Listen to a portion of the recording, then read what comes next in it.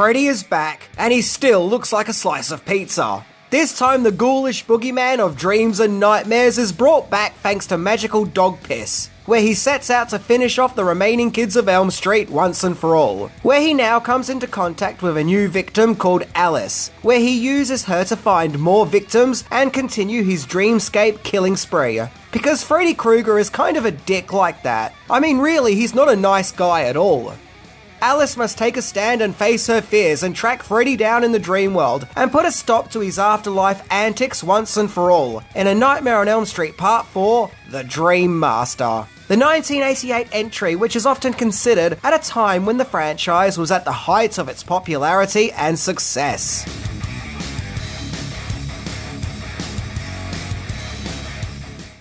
It's time to get ready with Freddy as we go back to Elm Street and look into 10 things that you didn't know about A Nightmare on Elm Street 4, The Dream Master. In today's episode, which is the first Halloween episode of 2022. So, let's check it out.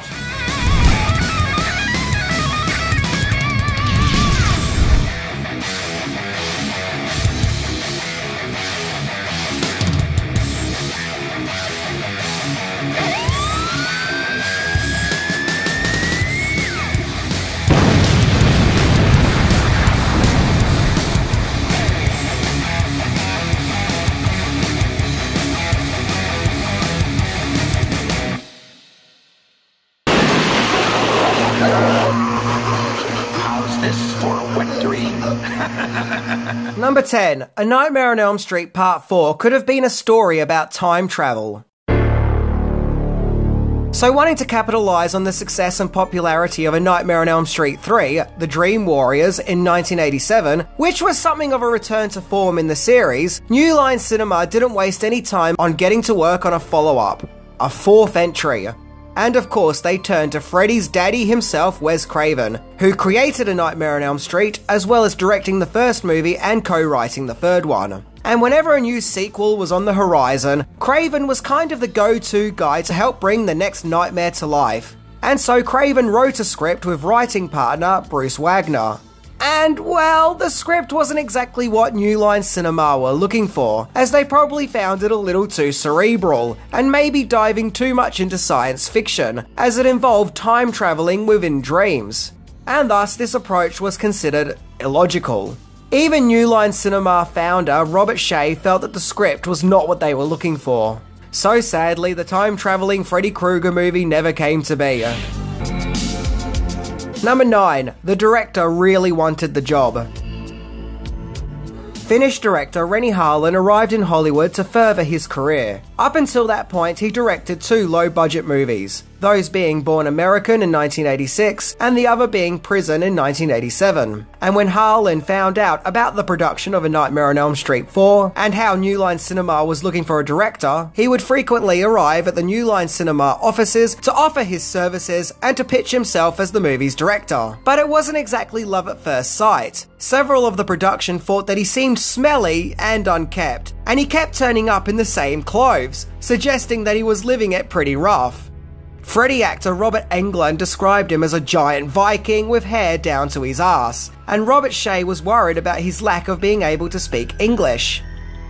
Harlin may not have had a fluent English vocab, or a bar of soap for that matter, but what he did have was passion and determination, where after turning up 5 times, he was finally appointed as director, where a great deal of the movie's success has been attributed to his directing efforts.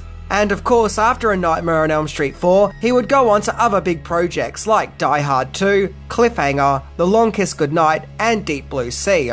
He also directed Cutthroat Island, but you know what they say, nobody's perfect. So they may have gotten a smelly director, but clearly this was a talented director who was a benefit to the production.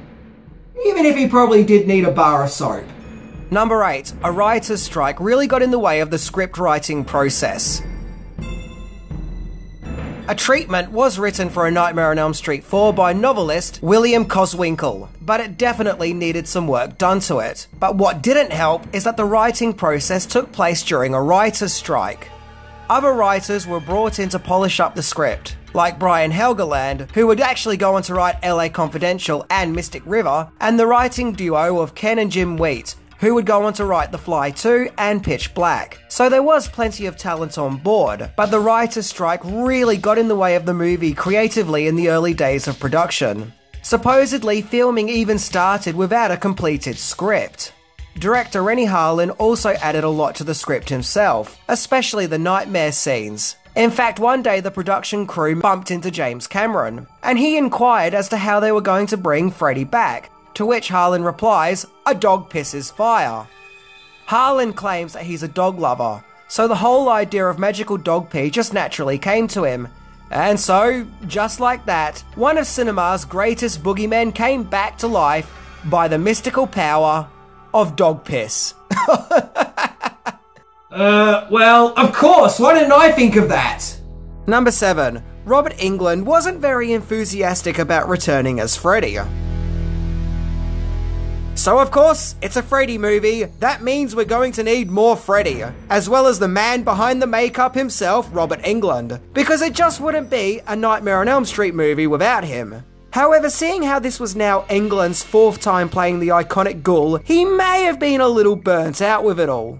But not only that, but once filming had started for A Nightmare on Elm Street Part 4, Englund was worn out thanks to doing other acting gigs, and he just wasn't feeling it. He also originally wasn't too fond of the story and the general direction of Part 4.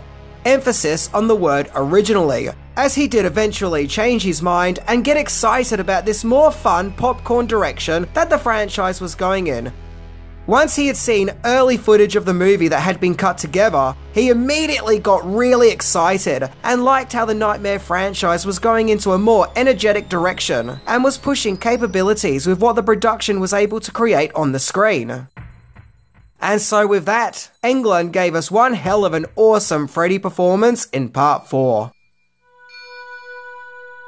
In fact, a great deal of the focus was now on Freddy, with his antics now being the main attraction, as Renny Harlin felt that he had become the James Bond of horror movies. Only less martini drinking and more slashing teenagers, I guess. Even a UK movie poster of the movie showed Freddy in a James Bond gun barrel logo. Number 6. Out with the Old. The first act of A Nightmare on Elm Street 4 is kind of mainly focused on bringing back characters that we've grown to love from the previous movie, and killing them off, in order to make way for new characters. Something which often divides the fan base, once again considering the characters were so well loved in the previous movie. First up, there's the character Kristen Parker, who was the main protagonist in Part 3. Only back then she was played by actress Patricia Arquette. However, Arquette didn't want to reprise her role for the 4th movie. Now, there are several claims as to why this happened. It's been suggested that it was over a pay dispute, but Arquette has claimed that she didn't return because she wanted to star in more challenging roles, ones that felt more meatier, getting away from the horror genre. So instead, an actress called Tuesday Knight took over, who is basically there to be terrorized by Freddy and then promptly killed off.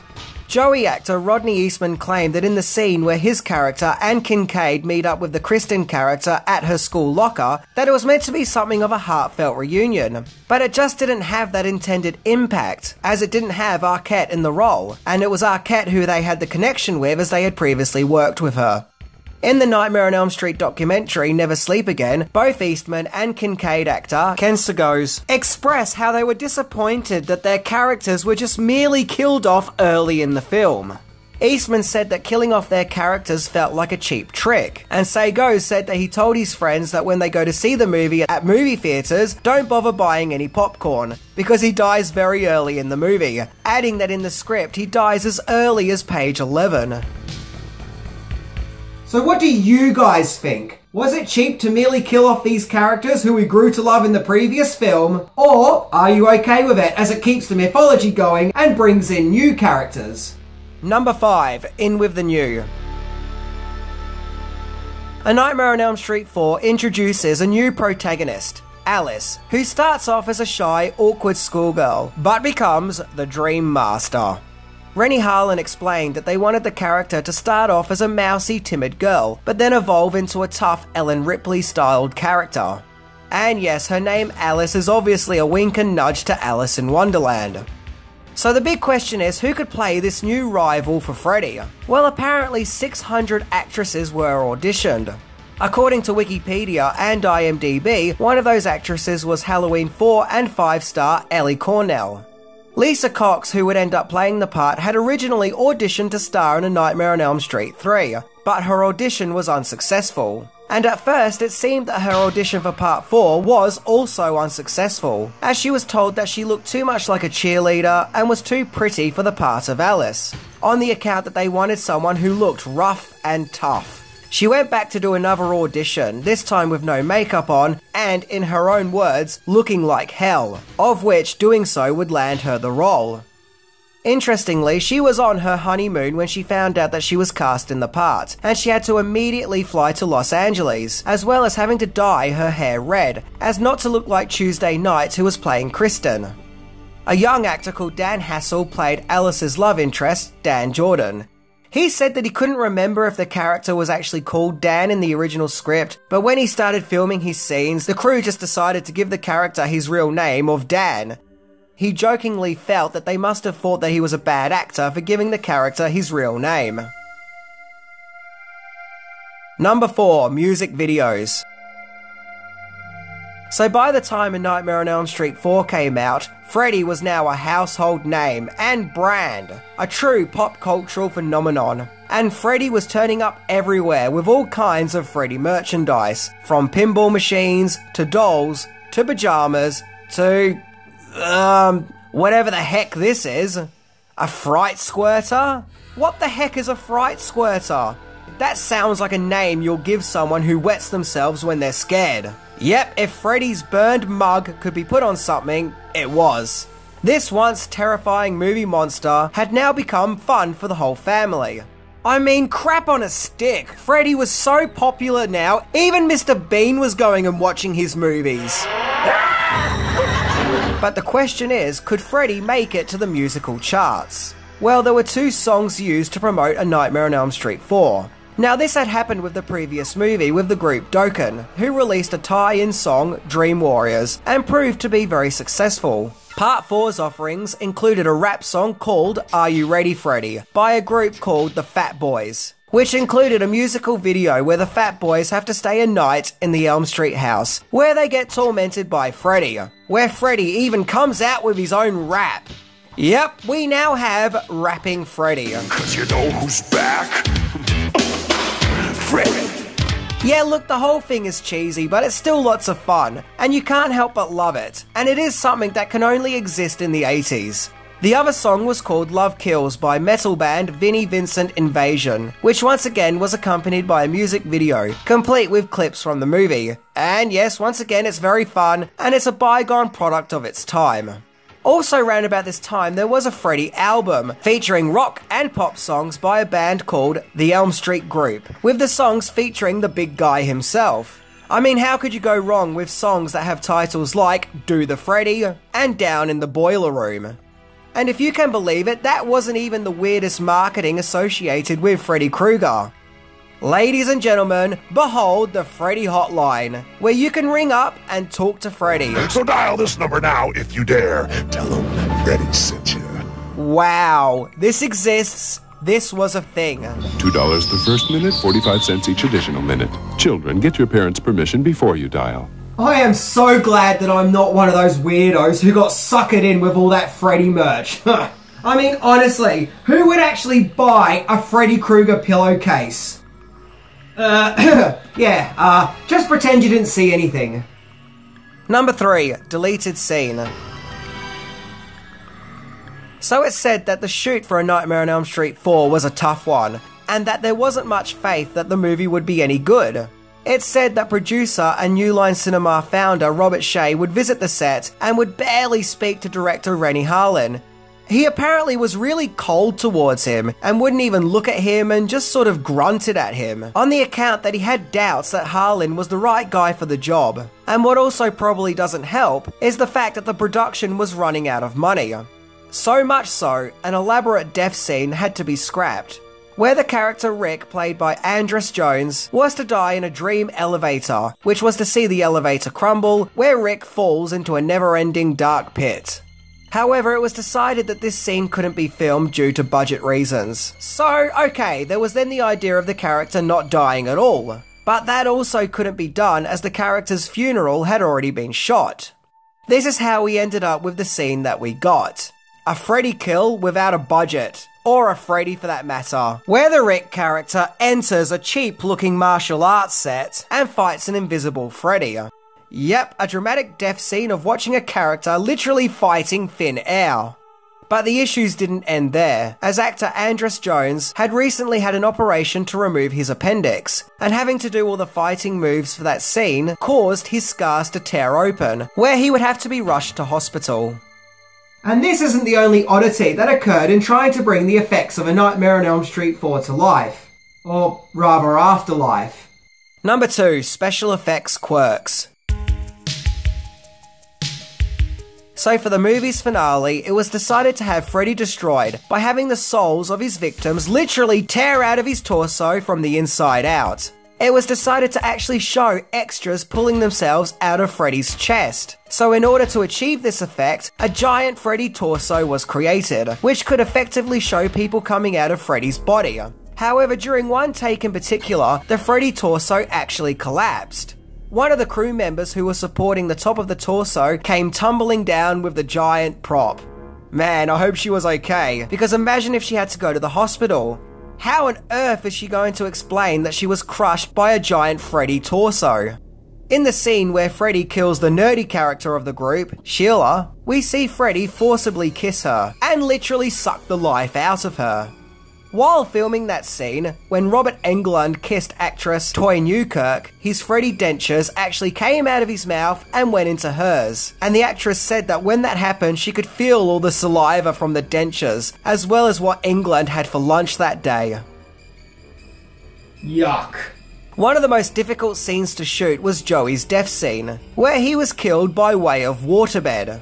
Apparently filming that scene was long and tiring, creating lots of tension and frustration. In fact, there is film footage of Robert Englund completely losing his shit while filming that scene. It's hilarious. Oh, this is like 20-something takes. You guys been shooting this for 6 hours. If you can't get it, it's your problem. Number 1. The MTV Nightmare.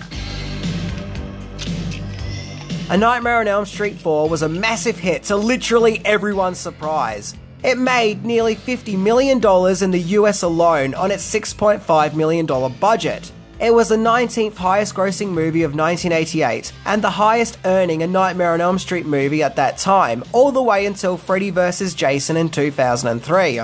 Yep, the Nightmare on Elm Street franchise was now at the ultimate pinnacle of its success, and producer Robert Shaye, who at first wasn't so keen on Renny Harlin, now really appreciated the director. So much so, he offered to drive him around in his limousine one evening, so they can drive around movie theaters to see people's reactions to the movie, where Shaye even phoned up Harlin's mother in Finland and told her what a genius her son is. Well, I guess 50 mil would do that. Robert Englund would go on to call Part 4 the MTV Nightmare on Elm Street, on the account that he felt that the movie is energetic and kinetic. And the title of the MTV Nightmare movie is kind of stuck ever since. And I do think that title makes sense. I mean, after all, this is the Nightmare movie where Freddy wears sunglasses on a tropical beach. A Nightmare on Elm Street Part 4 is often regarded as one of the best entries in the franchise, up there with Part 1 and 3, and that it represents a time when creatively, the series was at its best, and its craft was at the top of its range. Some even claim Part 4 to be the best in the franchise. I find the movie to be very creative and imaginative, and to generally be lots of fun. Yeah, look, I'm not the biggest fan of bringing back well-loved characters from the previous entry who survived only to very quickly kill them off. But you know what? It's only a movie, and it is still a good time. It is a very enjoyable, easy-to-digest popcorn movie that has some truly classic Freddy moments, as well as a fascinating and intriguing character in Alice. So if you want some good old scares with Freddy, then Part 4 is the nightmare for you.